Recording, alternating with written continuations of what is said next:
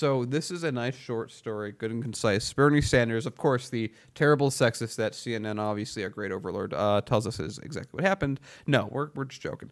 Bernie Sanders just won the Nevada Teachers Union. It's actually the 5th largest union for teachers in the entire country. This is in the Clark County, which is Vegas.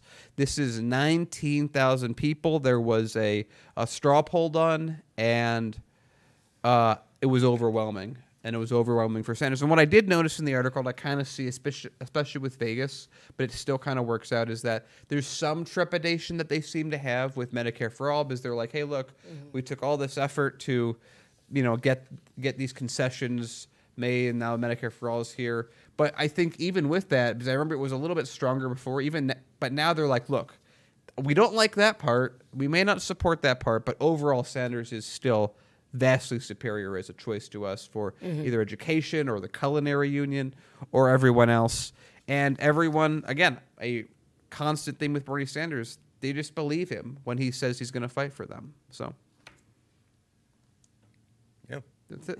And that is that. I mean, it makes sense to me that teachers would be supporting Sanders. One of the things they brought up in that article that I thought was a really great point, and it's really funny because we had a conversation about college at one of our in one of the last shows that I was on, and one of the things stated is that a lot of the members of this particular union support Bernie Sanders because of his debt forgiveness around college and for students. And I was thinking about it, I'm like, well, yeah, of course, because as a teacher, it's hard to make a decent wage without a master's degree. So your hand is kind of forced in this field to get this higher education that's going to cost you upwards of, well, at least 5 digits, right? If not, I know a lot of people who are in 6-digit debt right now because of master's degrees. And so it totally makes sense on that front.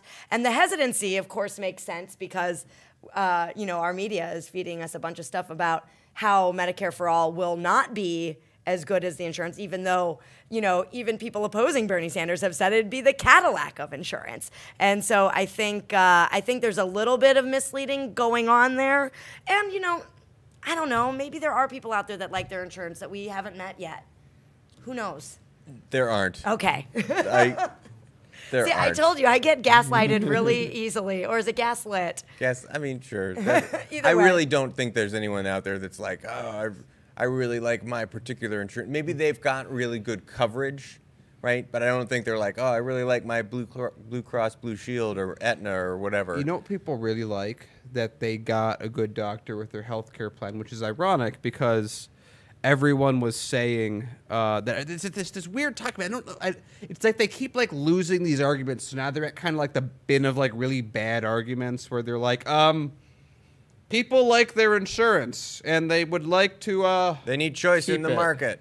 Yeah. Well, this is 100% anecdotal evidence, but I went my entire adult life without any health insurance until I got married.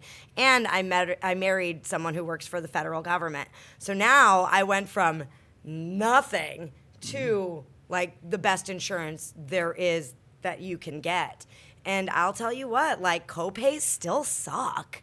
I still have to pay to go to the doctor, and a large portion of my husband's check comes out every single month. I think it's upwards of somewhere around like $800. So Right, but there's no choice here, right? If one, okay, I know we got into Medicare for All, but if the one system is, look, it is free at the point of care, period, right? There's no bill that comes after the fact. There are no copays, there are no deductibles. It's part of taxes. It's going to be paid in a progressive way.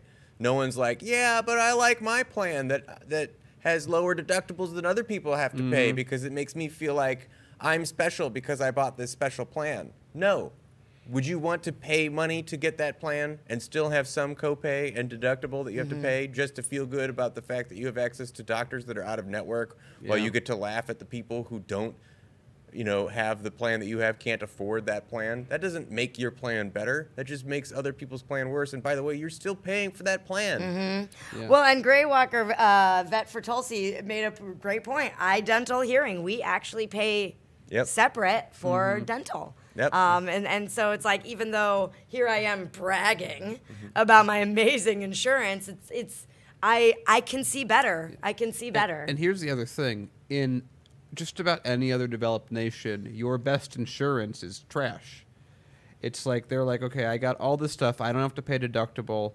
I don't have to pay a copay. I don't have to do any of these things. I just, we have taxes, and there's not going to be a point. So if you get, very sick with some random disease, especially if it's a rare disease, you're not going to be on the line with the insurance going and deciding whether or not you or they have to pay the $1 million for this experimental treatment, or healthcare going,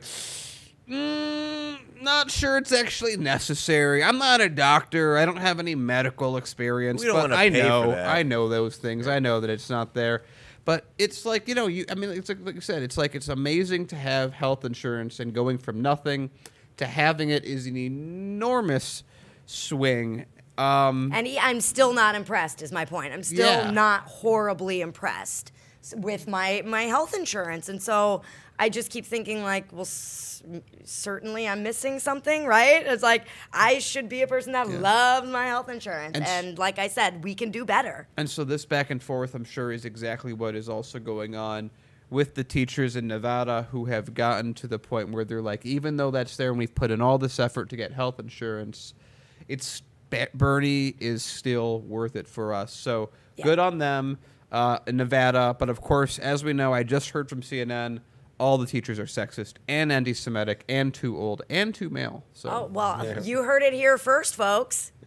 So the thing I think that is, you brought it up at the beginning, you were talking about, Kira, that teachers, like that Sanders talks about debt forgiveness when it comes to student loans, college tuition, free state and local college tuition.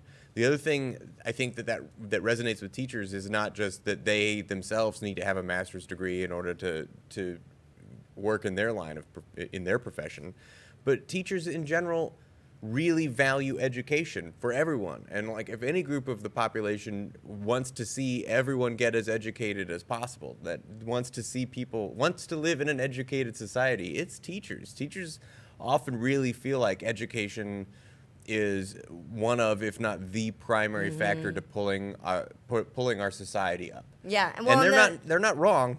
Yeah. Well, in the state of Nevada, I think that article said is 1,000 teachers short right now. Teaching, like, in my opinion of a perfect society, teaching should be one of those professions that people are competing for.